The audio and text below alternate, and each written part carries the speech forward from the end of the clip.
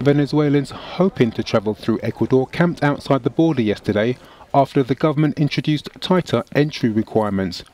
They were allowed in using national ID cards.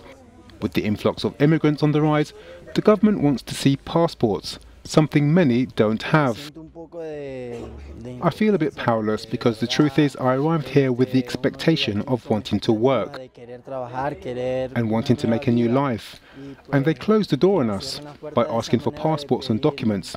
It's very difficult for many of us because we don't have them and we can't get them over here. Many Venezuelans have been passing through Ecuador on their way south to Chile or Peru. Some 600,000 have entered the country so far, fleeing economic hardship. Ecuador has declared a state of emergency in 3 provinces. Meanwhile, there were skirmishes in Paquerama near Brazil's crossing with Venezuela, when angry residents attempted to drive out Venezuelans. The clashes came after a local was stabbed and beaten, officials say. Tens of thousands have poured over the border into Brazil over the past few years.